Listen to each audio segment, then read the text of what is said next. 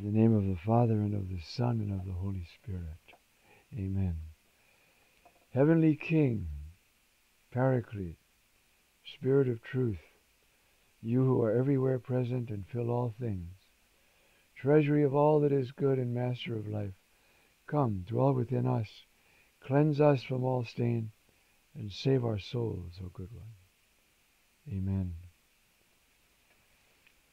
As I mentioned, I'm going to continue in the first section of this presentation with what I had in the first section of the last one, namely a consideration of Sabbath.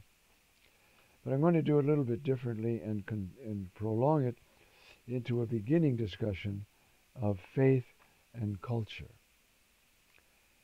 One thing you might notice about Shabbat, about the Lord's Day, it's useless. It doesn't get anything done. It's not like a work day. In fact, the Jews' observance of Shabbat once every 7 days, and they insisted on that even in the army. If they had it, there was a whole battalion of Jewish soldiers, and they ate kosher, and they kept the Shabbat, kept the Sabbath. It amazed these people that you'd stop one day like that when you could be making money, when you could be doing the same thing that's going on right now. You know, people who don't use their shops or don't go to work or don't and spend the time with the Lord and with the family. It's unthinkable. You could be making money today. So the Sabbath is useless.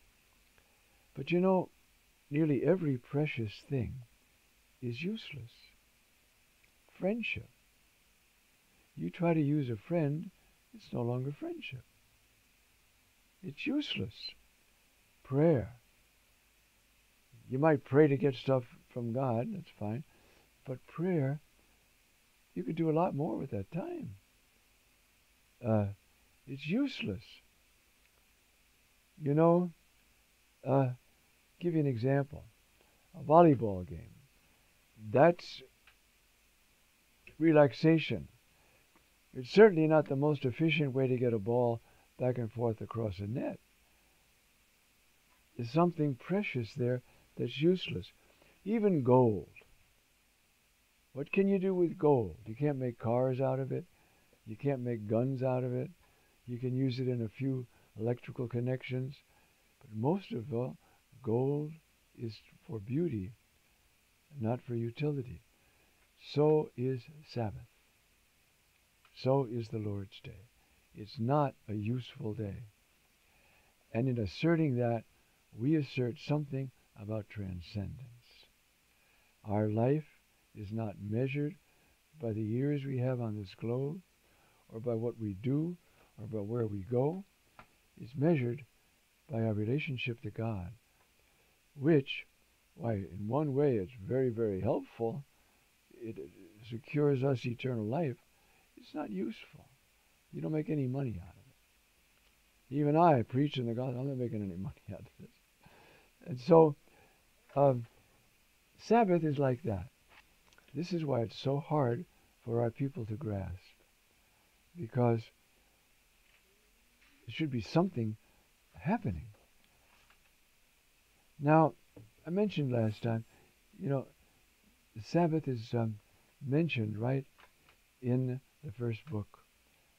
And it characterizes the covenant. It's the fourth commandment, third commandment. And, of course, there's our observance of the Lord's Day, which is the same principle, moved over a day to sum up all God's gift through and to Israel, and to celebrate the resurrection of the Lord. Now, we keep it holy by remembering. Remember, in the Hebrew Bible, is a precious word. To remember biblically means to have what God has done so real to us that we're different. That's why when the Lord says you forgot, He doesn't mean it slipped your mind. it means what I've done for you is not changing you. And there's something wrong with that. So to remember is to open our hearts to ponder and receive God's action. That's what it means to remember. So the day of the Lord is also the day of the church, because it's the day when the presence of the risen Lord is particularly celebrated. Now, it's also a day of solidarity. That is, and this is from Dies Domini, John Paul II's apostolic letter. The Sunday Eucharist, therefore, not only does not absolve the faithful from the duties of charity, but on the contrary commits them even more to all the works of charity, of mercy, of apostolic outreach, by means of which it is seen that the faithful are not of this world, and yet are the light of the world, giving glory to the presence of men. The whole second part of that is a quote from Sacrosanctum Concilium. In other words, keeping the Sabbath is an essential part of preaching the gospel. Now, I want to move on to what this means in regard to faith and culture. Okay?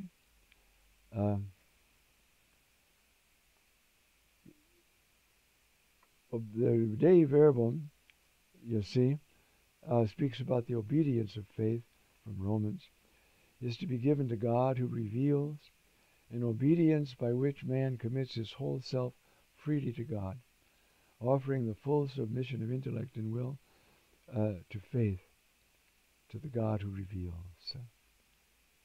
And so, faith, loose definition, is an act by which a person freely responds to the revealing act of God, in which God communicates and manifests himself and a knowledge of his plan of salvation. Aquinas has an interesting text. I'm going to read the last line of it. It is clear then that faith comes from God. Faith comes from God. Habitual notions of faith come from us and from the culture, but they don't change us. Faith comes from God in two ways. This is Aquinas. By way of an interior light that leads to assent, and by way of the realities that are proposed from without and that had as their source divine revelation. Now, I want to talk about culture. The second term, faith and culture, is culture. Now I'm going to be reading, this is Gaudium et Spes.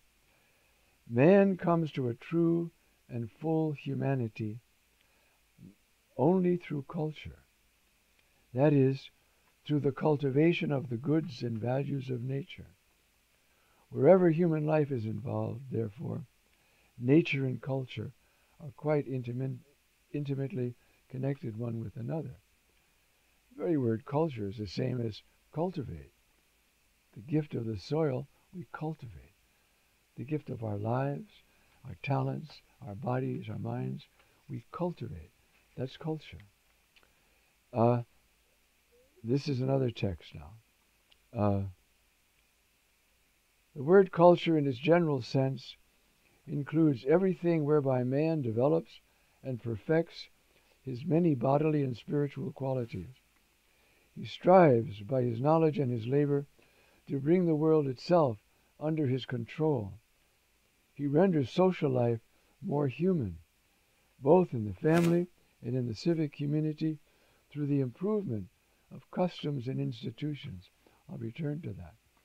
Attending Mass every Sunday builds the whole community.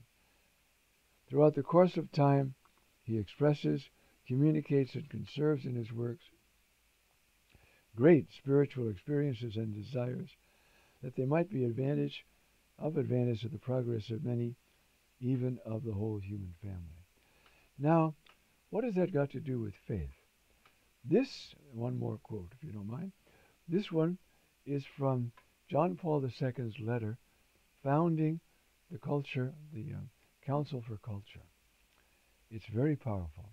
A faith which does not become culture is a faith which has not been fully received, not thoroughly thought through, not fully lived out. In other words, the dynamics of faith automatically produces a way of life. Now, we can see that, in our own day. The homeschoolers create a culture. How they annoy some people, but they are creating a family, creating an education, creating a view of life, and their children show it.